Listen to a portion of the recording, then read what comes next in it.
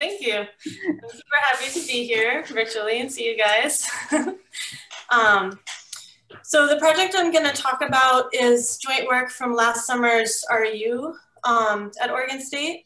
So this was the first time I'd ever done a completely virtual RU program. So and worked with the students virtually as well. I worked with Adriana Duncan from Tulane, Simran Kungar from Carnegie Mellon, Ryan Tamura from Berkeley, and we had a really successful project, and I'm excited to share it with you.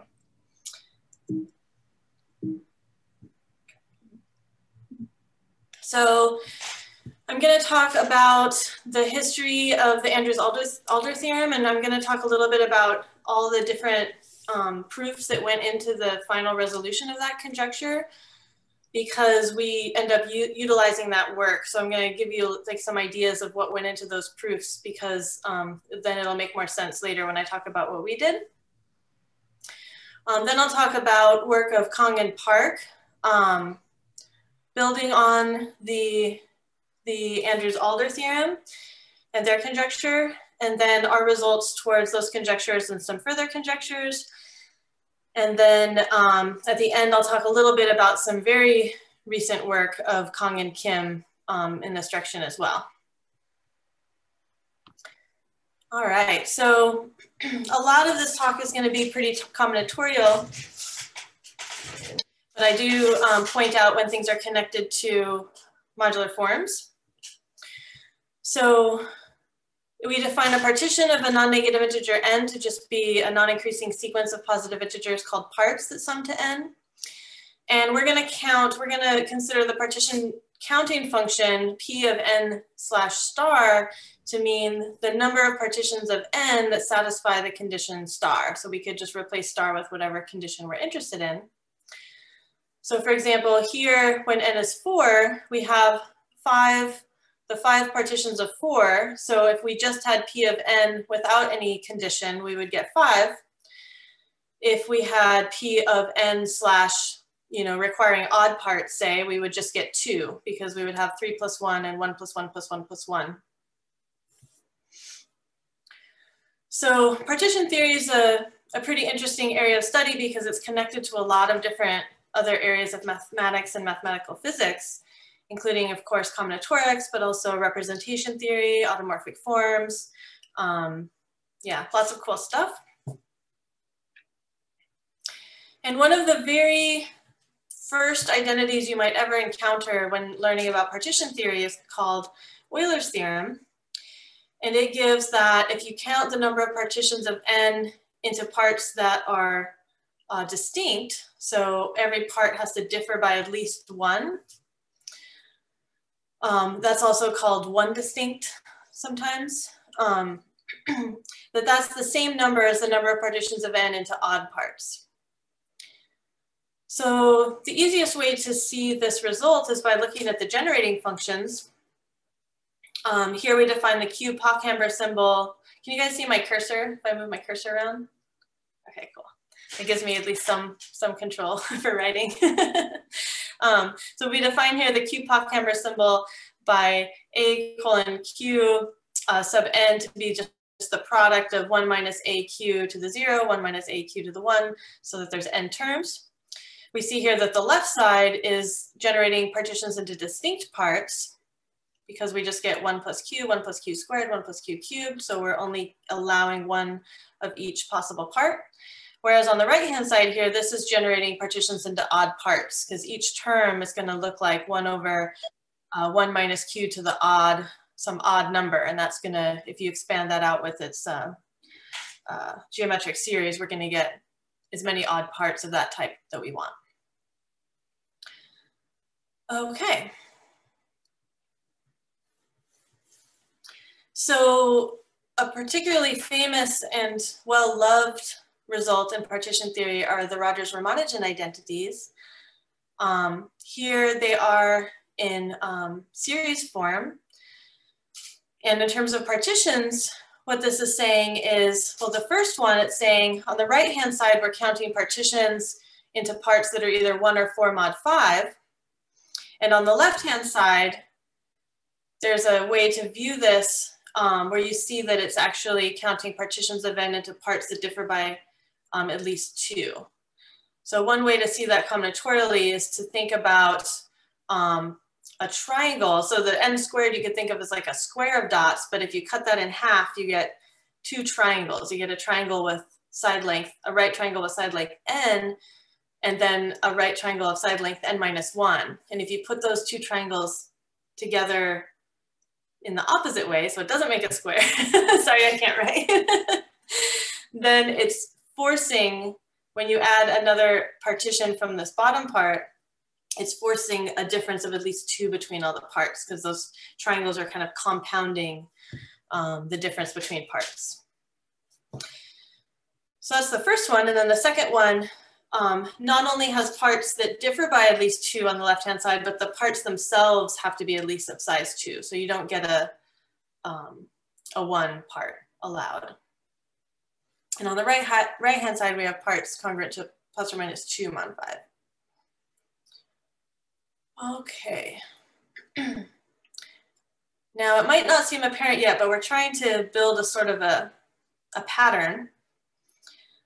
So the following theorem of Swisher, it doesn't look as pretty if you interpret this, like in terms of partitions, it's not quite as pretty, but if we count the number of partitions into parts that differ by at least 3 without consecutive multiples of 3, we get that that is equal to the number of partitions of n into parts plus or minus 1 mod 6. So another way of looking at that is if we take the partitions of n into parts that differ by at least 3, and we subtract off the partitions into n into parts congruent to plus or minus 1 mod 6, what we're left with is partitions of n into parts that both differ by 3 and contain consecutive multiples of 3. All right, so we might wonder whether there's a better version, because this isn't as slick as the partition theoretic versions of the previous 2 theorems. We might wonder whether, in fact, we could say something like the number of partitions of n into parts that differ by at least 3 equals the number of partitions of some into parts from some set. But it's not true. Alder proved that once you get past d equals 2, so if we define little q sub d superscript a of n to be the number of partitions of n into parts that are of size at least a and differ by at least d, then once we get past d equals 2, it never happens. So that function can't equal the number of partitions of n into parts taken from any set of integers whatsoever. So there's no hope for a better version of Schur's theorem, nor a nice theorem of that same shape like Rogers-Ramanujan once d is 3 or bigger. However, oh, and I wanted to point out that, so in the case where a equals 1, where the parts are not restricted in size, that was actually proved 10 years earlier by Lamer. So Alder observed a different pattern though.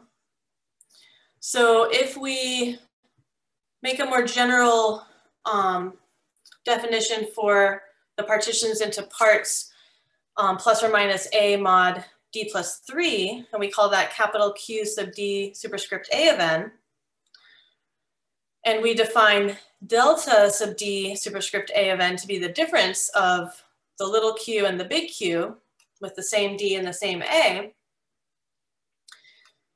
then Euler's identity in this notation is saying exactly that delta sub 1 superscript 1 of n is 0 always. That was saying that the partitions into odd parts. So here, if we let a be 1, then being plus or minus 1 mod 4 is the same as just being odd. So this was saying that partitions into distinct parts was the same as partitions, the number of partitions into distinct parts is the same as the number of partitions into odd parts. Likewise, the first and second Rogers-Ramanujan identities can be written as an equality, a delta equals 0 type statement as well. Here we have delta sub 2 superscript 1 of n equals 0 for the first one, and delta sub 2 superscript 2 of n equals 0 for the second one, because when A is bigger, then we're forcing our parts to start at a higher place, in this case 2. And so that second version we had of Schur's identity, it doesn't, it implies that delta 3 of 1 of n is at least greater than or equal to 0, that there's always more partitions of n into parts that differ by at least 3 than there are partitions of n into parts plus or minus 1 mod 6. So Alder experimented in whether this pattern continues if we ignore the second Rogers-Ramanujan identity and just always fix our A to be 1. He observed that for all n and d, this delta function should always be non-negative. So any questions about any of that so far? All right. So let's think a little bit about the modularity properties of these generating functions. So if we look at the capital Q function, the generating function is always going to have this nice form 1 over these infinite Q Pochhammer symbols. So like so. And that's always going to be essentially a modular function. So in the nicest example, when D and A are both 1, we have this quotient of eta, this eta quotient. We have Q to the minus 1 over 24 times eta of 2 tau over eta of tau, which is a weight 0 modular form. So when I say essentially a modular function, I mean up to some appropriate multiple of Q power. Multiplied by Q to something. So for the function, the first one is also weight 0? The one above? This? Yeah, and it's essentially weight 0, at least for sure when A is 1. Okay. But I think in general. But now that I think about it, I don't know if I've thought it all the way through for when A is not 1. So in the case of the Rogers-Ramanujan functions, we get like, we have to multiply by Q to the minus 1 over 60 or Q to the 11 over 60, but it works out. Okay. Yeah, I spent a lot of time this morning actually trying to think about whether I could describe this in more detail. And as far as like, because I was unable to find like proofs of this anywhere, just like, you know, just references. I think you can almost always expand in terms of a product of eta quotients and like a Jacobi theta. So if you do like a completion to make it like a Jacobi theta after you first consolidate and get the eta quotient part out, then I think that's how it works, but I'm not 100% on that. However, in the case with little q, it's very different. So we happen to have these equalities with the big Q in the case when D is 1 and D is 2 and A is 1 and 2. So those cases, it's modular. You could think of maybe as, you know, because of that reason, but in general, it's not.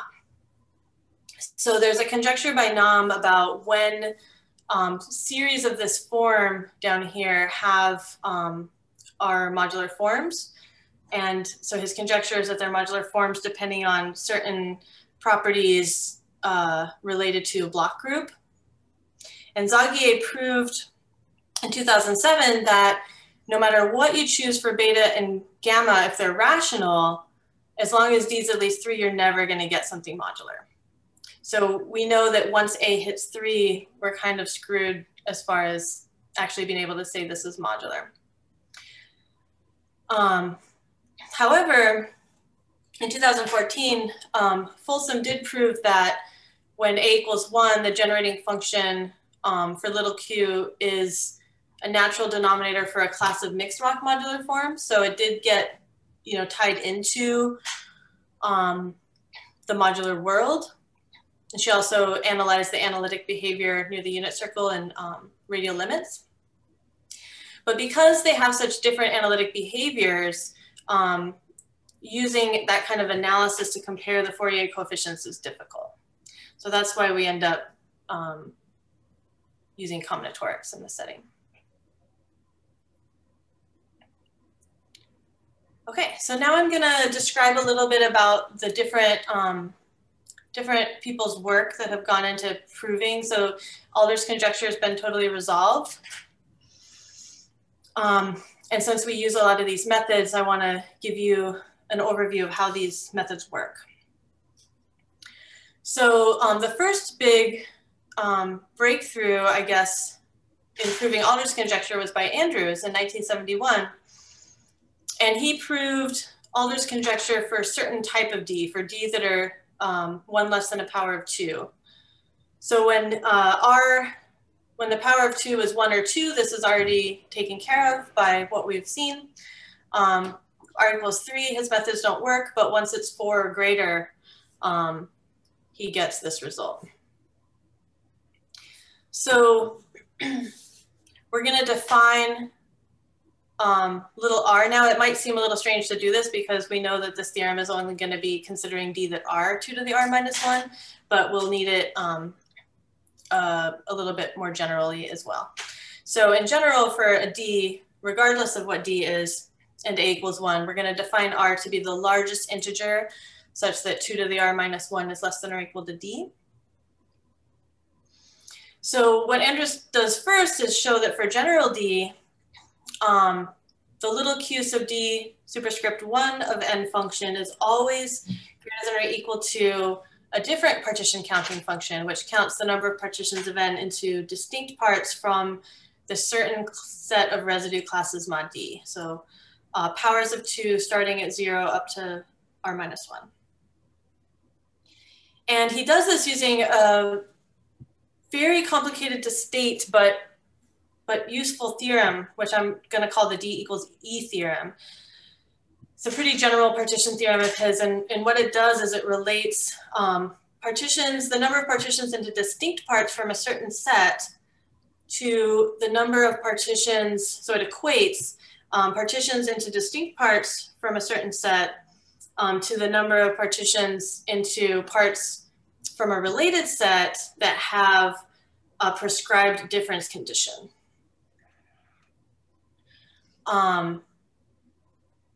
So that's how this step works.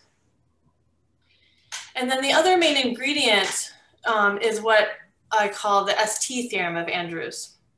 So he proves this general partition theorem that says, the idea is just that, okay, if you take smaller parts, it's easier to make lots of partitions with them. But if you take bigger parts, then it's harder to make as many partitions of the same number because you have, say, less wiggle room. So it's fairly intuitive to think about. But the idea is just that if we have these strictly increasing sequences of positive integers that we're going to allow as parts, we're going to have more partitions, or at least as many partitions into parts from the set of smaller numbers than we are from the set of bigger numbers. This requires that there's a 1 in the smaller set. Okay, so Andrews proves this result by using the generating functions, subtracting the generating functions and using this kind of inductive argument.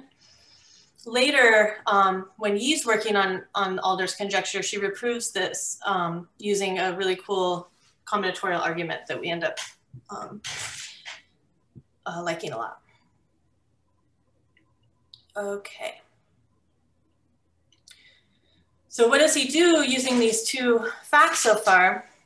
Andrews uses the the ST lemma or theorem to define a set S so that the capital Q partition counting function is actually just equal to partitions P with parts coming from that set S. So in this case, we just want S to be integers plus or minus 1 mod D plus 3.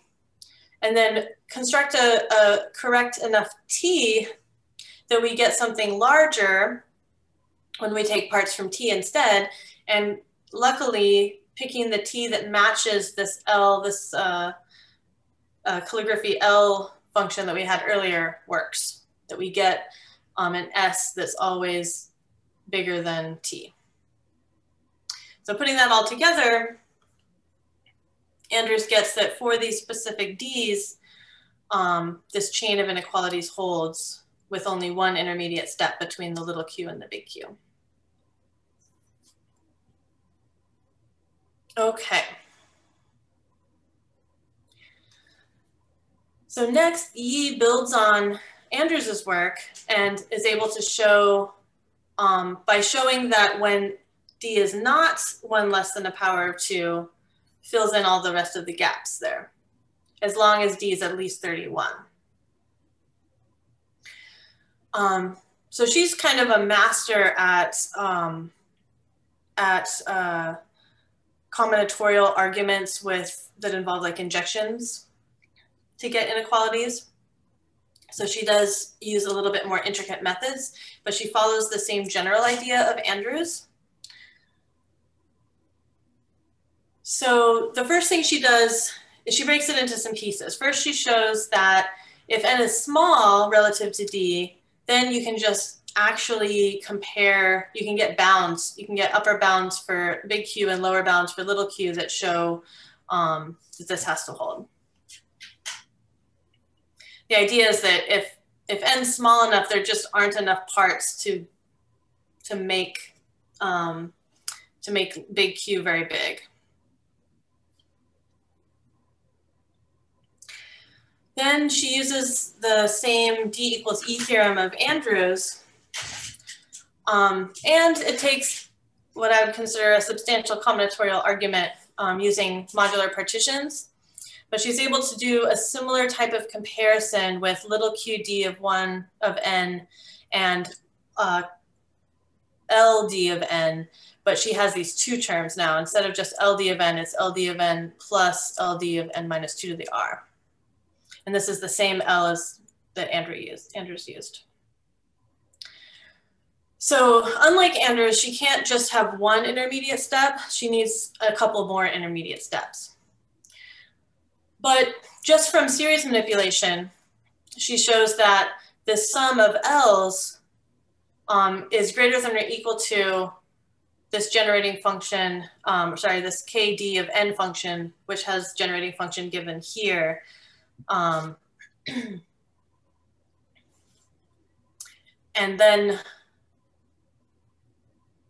using another slick combinatorial proof shows that the k's are at least as big as the capital G's, where G has a different generating function.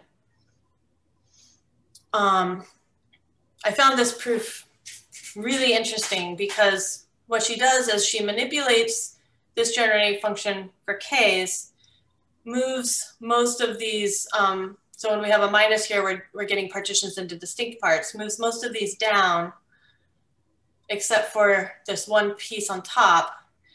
Since there's just one term with a minus sign, you can interpret that as a difference between two different types of partitions, where the minus ones are keeping track of one side versus the other. So she interprets this value k as the number of partitions from one set minus the number of partitions of a different set, where these are just disjoint sets. Then she defines a third set T that's contained in the first one, such that the number of partitions in the set T is exactly counted by the capital G here.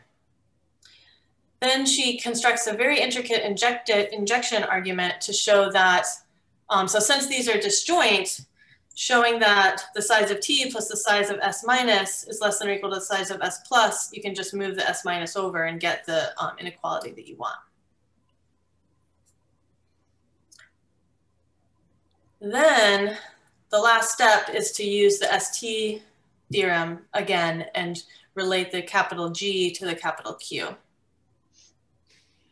So putting that all together, she has 3 intermediate steps instead of the one that Andrews had.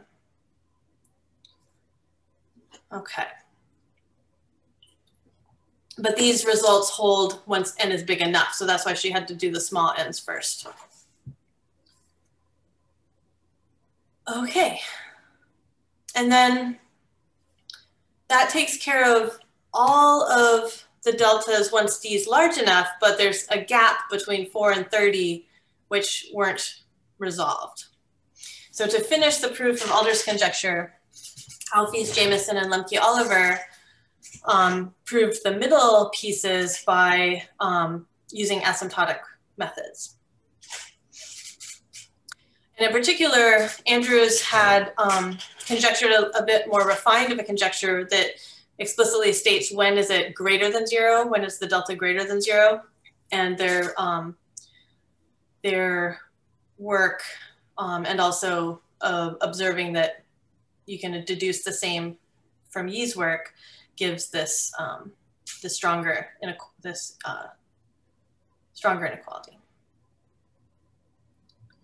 Okay, so what do?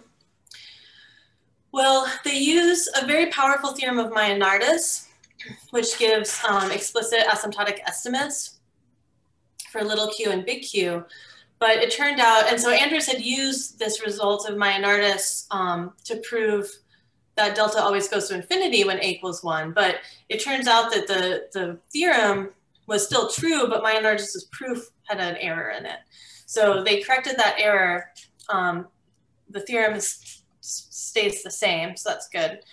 And so then they used that to get estimates for little q and big Q, and then computed the smallest n for which those estimates actually gave the inequality, and then computationally checked the results for the smaller n.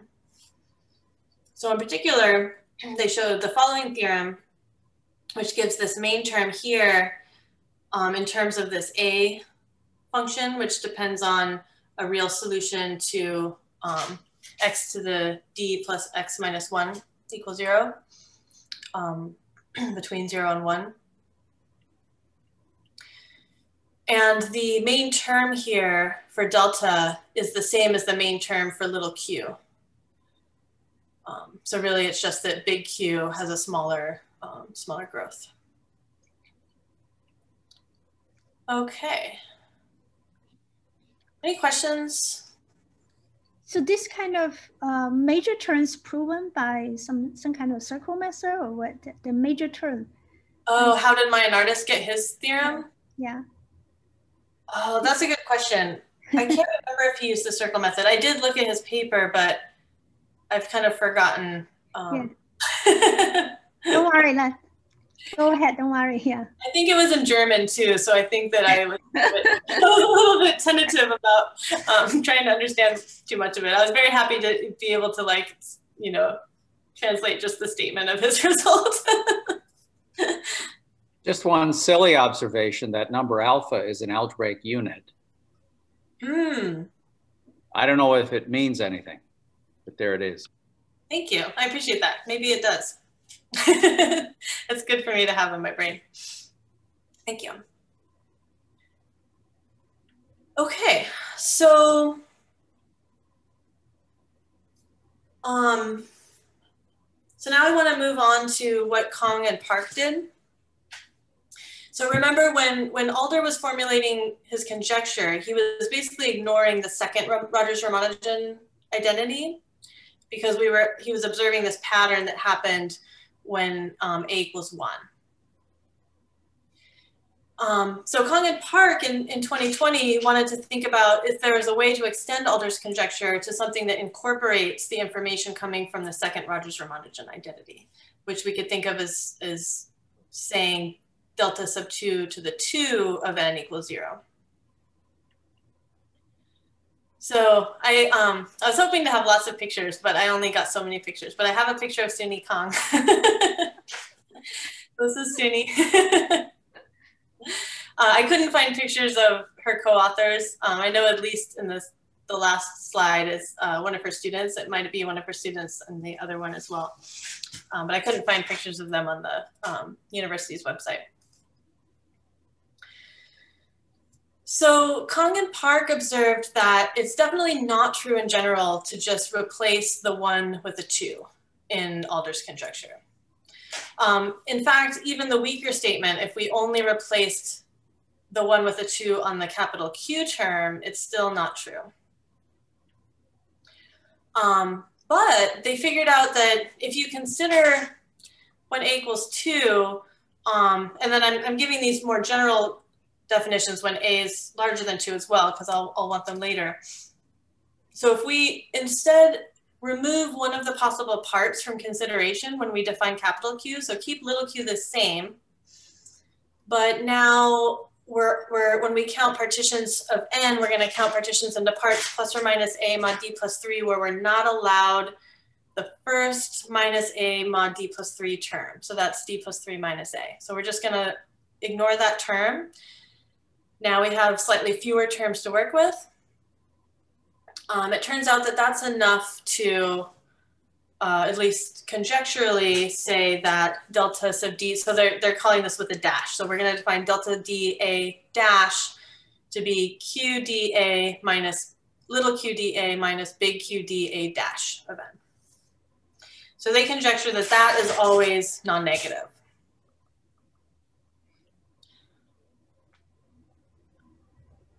And they also worked towards proving this. And what they did was consider Andrews' method for so Andrews had just considered 2 to the r minus 1 when proving those cases of Alder's conjecture.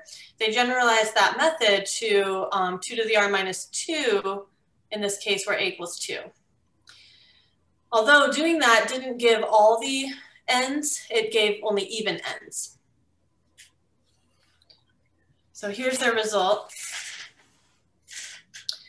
Now, more generally, we're going to define, given any d and a, r to be the largest integer such that 2 to the r minus 2 to the a minus 1 is less than or equal to d. So if a is 1, this is exactly the same as we had defined r before, because 2 to the 0 would just be 1. And then throughout, we'll consider r to be this. So we'll also generalize Andrews' L function to LD to the A. We'll let that count the number of partitions of n into distinct parts. Again, all powers of 2 mod d, but instead of starting at 0 and ending at r minus 1, we'll start at a minus 1. So if a is larger, then it's larger than 0. So Kong and Park used the method of Andrews. And their first step was to use that d equals e theorem again. And they were able to show that little q2, 2 of n is less than or equal to L sub d2 of n. But then when they wanted to apply the ST theorem, they needed a little bit more general version. So in the Andrews' original ST theorem, the smallest element of t had to be 1. So that didn't work in this case. So what they did is they did this generalization saying, okay, well, if the sets start at 2 and all the elements of t are even, and they satisfy the same inequality, then we get partitions of even numbers into parts from t are greater than or equal to partitions of even numbers into parts from S.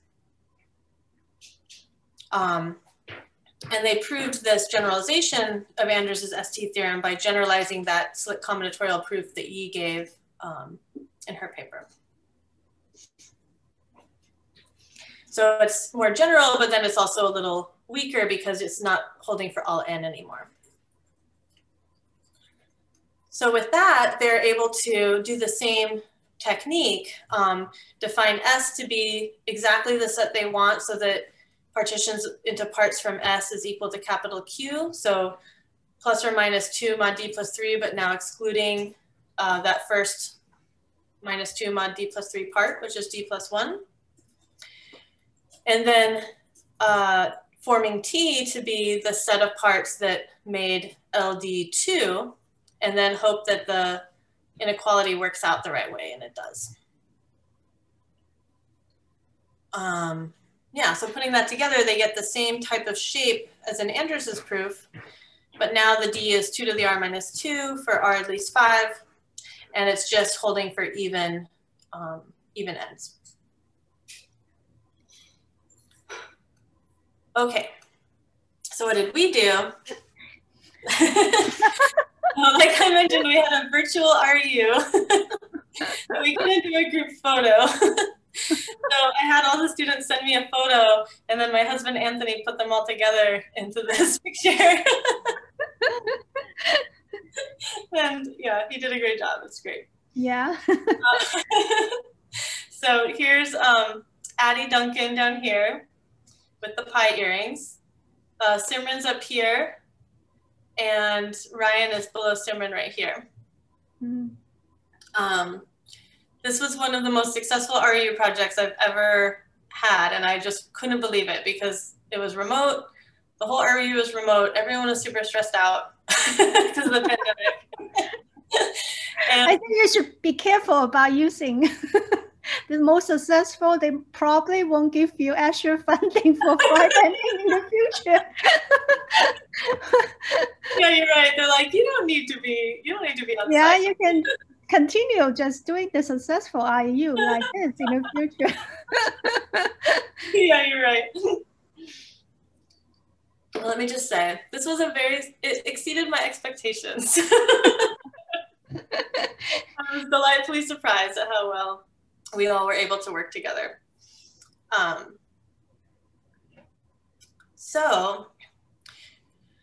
Oh yeah, and I wasn't even planning on running a project that summer, but some of the other faculty had, because of the pandemic, had to pull out. And so I took on students that I had already picked for somebody else. That was the thing that was like a surprise. We were gonna do number theory, but it was gonna be a different type of number theory project. It was amazing. It was a very cohesive group. It was great. So I picked out Kahn's paper to look at, and so we were like, okay, let's see what we can do with this conjecture. So after a lot of work, trying multiple things, and then realizing that we could make things a little easier, realizing we could do things a little differently, we ended up proving their conjecture for all d greater than or equal to 62 and n greater than or equal to 1. So this is basically kind of like Yee's argument. It's basically like a combination of Andrews and Yee's, how we first did it. But then we realized that we could actually do it a little bit slicker way. So the idea was if we compared the values of little q and big Q with higher A to A equals 1 versions, but allow the D to modify, that we could get this a little bit easier. So to get that result, we used these two lemmas. So we see here that the A is moving down to 1, but the D is now changing to something else. Now we're looking at multiples of A. So we have this version for Q's, and then we have an inequality with the little q's, which is a little more complicated because it has these ceiling functions involved. But the idea is that there's an explicit way we can relate these values by replacing the A with a 1.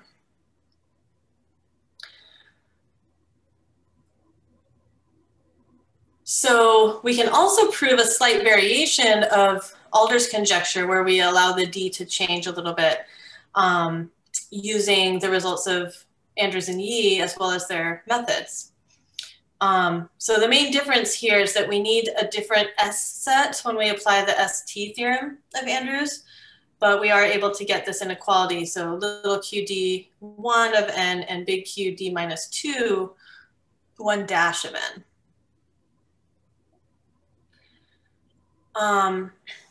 We also need to generalize the ST theorem further along the lines of what Kang and Park did with 2. We want to do that for a general multiple. So after some effort, we were able to prove that as long as the T set has every term divisible by m and starts at m, and we have the inequality, then for P of mn, we get that if the parts come from T, we have more than if the parts come from S. And this was also obtained by generalizing that same combinatorial proof of Yee's. So how do we put it all together? Well, we consider the parity of D and N. So there's 4 cases. One of them is actually trivial because you can't get anything with capital Q in one of the cases. And then when D is odd, even the other case is still pretty simple. It's a little more complicated when D is even, but we get the following two chains of inequalities when D is even, depending on whether n is even or odd, using those comparison lemmas on the ends, and then in the middle using this, so like here using the comparison, and then for the second inequality using the Alder, the shifted version of Alder's theorem, and then a straight bijection here. Oh, this was the one of the lemmas, which was the straight bijection, and then the comparison with the value we really want at the end. Okay. So it was pretty natural to ask whether you could do something like this for higher A, right? So we have the A equals 1 version, we have this A equals 2 version, and what can we do for higher A? So computationally, it looked like just replacing 2 with 3 should work. So we have a conjecture that, that delta D3 dash of n is greater than or equal to 0, at least as far as our computations went. But if you go up to 4 or higher, then it's definitely not true for general D and n. Like every once in a while it's true, but not for general D and n. However, we were pretty excited to discover that at least computationally, it seems like removing just one additional part is enough to be able to generalize to an arbitrarily high A. So if we add another dash and we define, notationally is, what can you do? So we define capital Q D A dash dash to be the partitions, the number of partitions into parts plus or minus A mod D plus 3, but now we're excluding both A and D plus 3 minus A. So we're excluding the first occurrence of a part congruent to A or minus A mod D plus 3. Again, keeping little q the same, that we conjecture is actually always greater than or equal to 0, regardless of A, as long as A is less than or equal to D plus 2.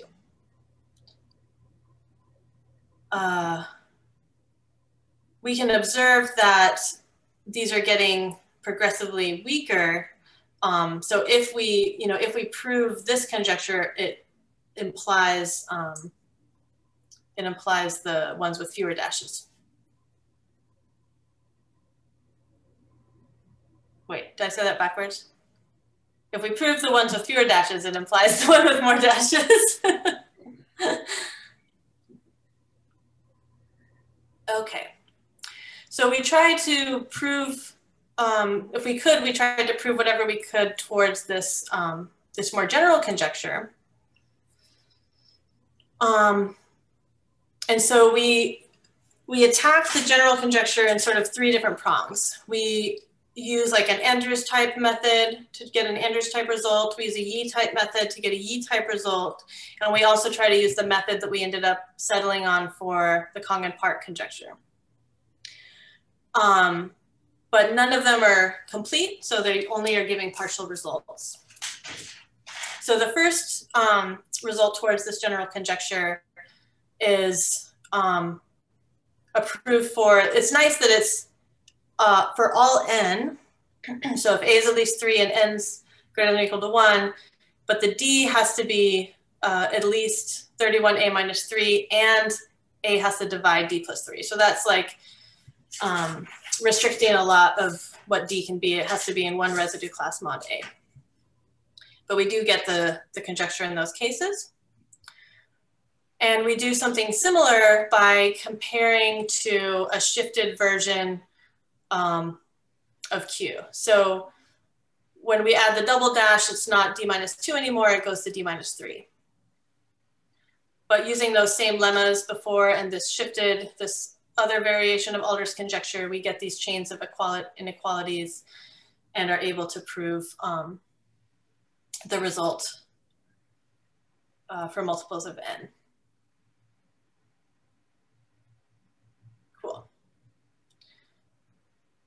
And when n is not divisible by a, then we just get a trivial result. So we don't have to worry about that case.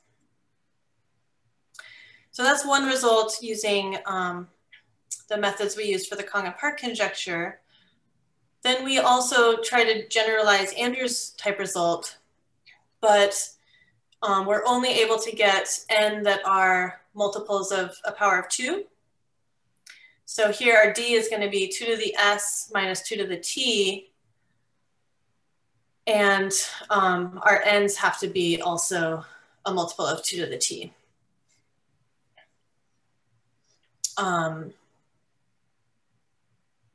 But, you know, it works. It's not perfect, but it works. So this is following that same method of Andrews. So we use the D equals E theorem, and then we use the generalized ST theorem. The reason that the result only holds for n that are multiples of 2 to the t is because we're using that generalized ST theorem, which only gave us the partitions into multiples, partitions of n that are multiples of n. And then I would say the most substantial, the result that took the most effort was using the methods of Yi, because these methods were very intricate, as I mentioned before. So using Yi's methods, we were able to prove that for large enough D and large enough N, as long as we're looking at multiples of 2 to the a minus 1, we get the generalized conjecture. The proof of, actually no, it was just one of the proof of one of the pieces of this took like a third of the paper.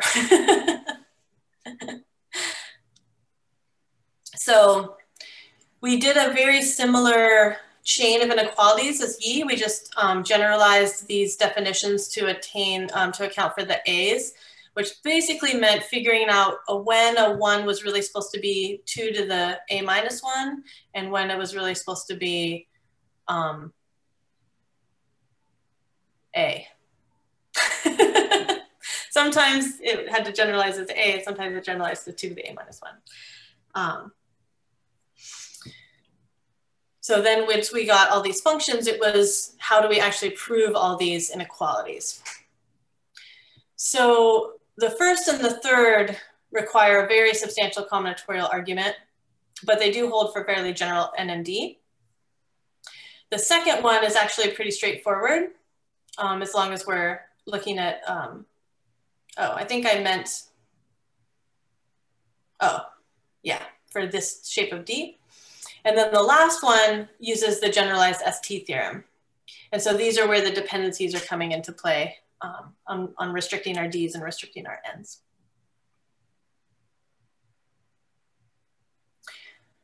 Okay, so then the last thing we did is try to use the results of Alfves, Jamison, and Lemke-Oliver to generalize the asymptotic result of Andrews that I kind of mentioned that had relied on this Maynardis theorem.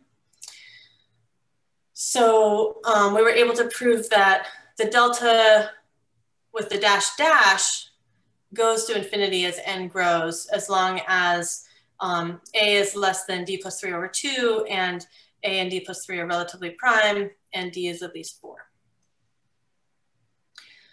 So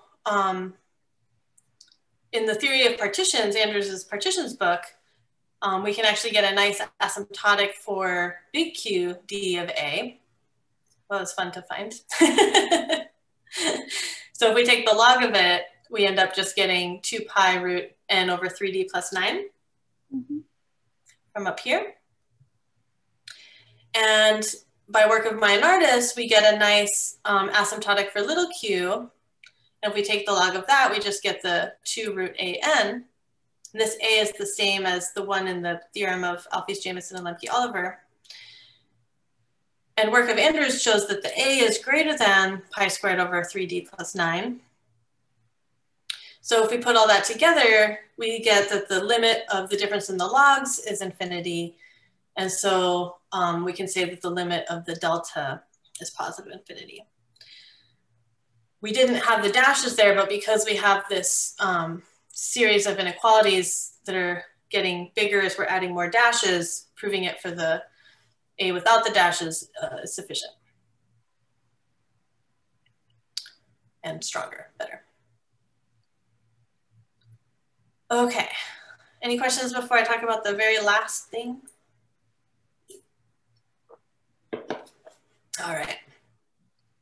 So the very last thing I wanted to talk about was some very recent work of Kong and Kim. So in a brand new preprint, Kong and Kim started exploring even more generality around these questions. So they loosened up the definition of big Q even more and defined big Q sub m of m1, m2 of n to be the number of partitions of n into parts congruent to m1 or m2 mod m, where they're requiring that m1 is less than m2 is less than m. And what they prove is, so this is the same A that we saw before.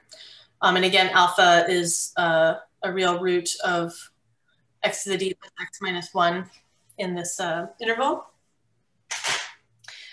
So what they prove is that if little m is bigger than the floor of pi squared over 3ad, then the little q sub dA is going to beat the big Q sub m, m1, m2.